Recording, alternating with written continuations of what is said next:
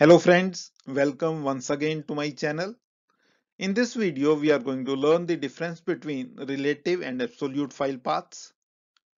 Many students find this concept really confusing and they are unable to figure out why a file handling program that works absolutely fine on one computer gives error on some other computer.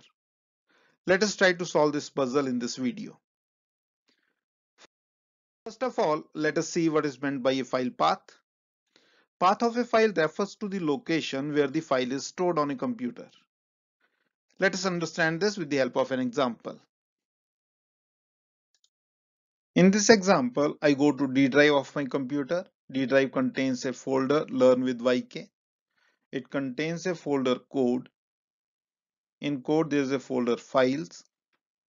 In Files, there are so many files. I go to abc1.txt. Right click it. Right click again to see the properties. And in the properties, we see the location of the file. It is d:\learn with YK \code \files. This is the location on the computer where this file is stored. So this is called the path of the file. Suppose we are writing the code to create the file abc1.txt. The code in Python is this one. The code in C++ is this one. And the code in PHP is this one. Here we are not discussing how is the code written in different languages. What we are focusing on is how is the file referenced in the code. In these three examples, we are referring to the file as abc1.txt. When any of these codes is executed, the file will be created in the same folder where the program is saved. Similarly, if we write similar code to read the contents of the file abc1.txt, the code will look for the file in the same folder where the code is stored. If the file is not found there, then it will cause a runtime error. It means that the location of the file and location of the code are interrelated. Such a reference to the file is called relative reference. Here relative means with respect to the code. Now, if we change the file reference from abc1.txt to d:\learn with YK \code \files abc1.txt, then at the time of file creation, the file will be created in this folder only. And at the time of reading data from the file, the code will look for the file in this folder only, that is d:\learn with YK \code \files. This is irrespective of the code's location. Now the code's location and the file's location are not interrelated. The code may be saved in any drive in any folder, but the file will be referenced from this particular folder only. Such a file reference, which is fixed irrespective of the code's location, is called absolute reference, and the path is called absolute path. Let us see another example to understand it more clearly. Consider this directory or folder structure in a computer. Remember that directory and folder are synonyms in Windows. The root directory is c:\. It contains a folder A. Folder A contains folders A1 and A2. Folder A2 contains a file try.txt. If we are saving some code in the folder A2, then from that code we can refer to the file simply as try.txt. The code will create or look for the file in the folder A2 itself. But if the code is saved in the folder A, then we cannot refer to the file try.txt simply as try.txt. If we do so and the code tries to read the file, it will look for the file in the folder A itself. As the file is not present in A, the code will encounter a runtime error.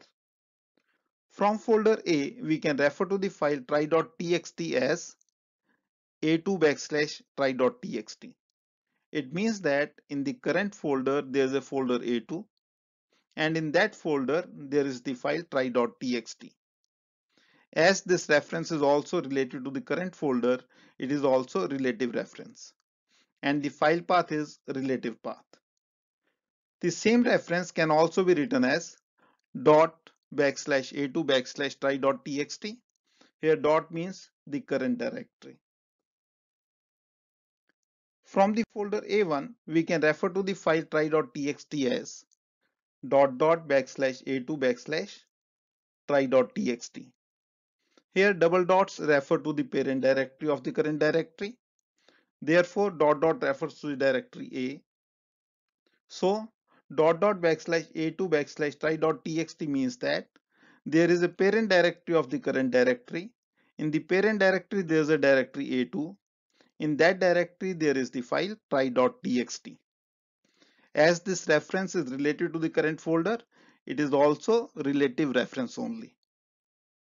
We can refer to try.txt from the root directory as a backslash a2 backslash try.txt or dot backslash a backslash a2 backslash try.txt.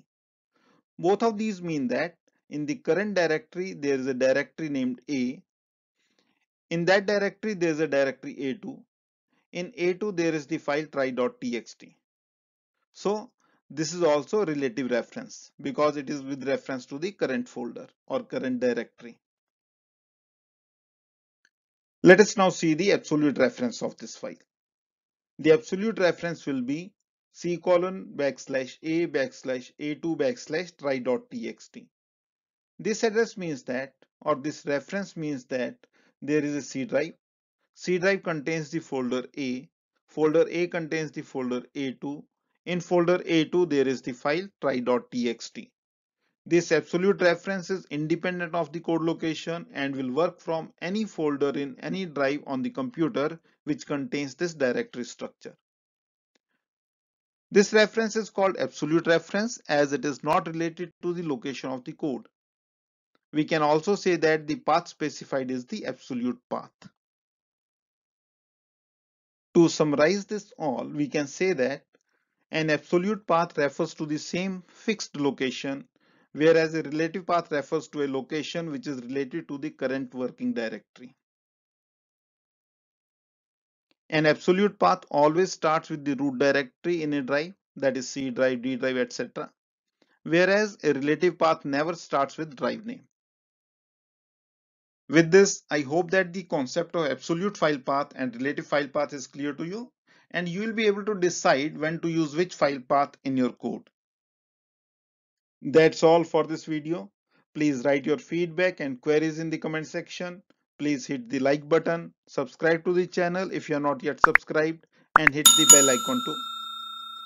Also, share this video as much as you can. I will be back with something new very soon. Till then, keep learning.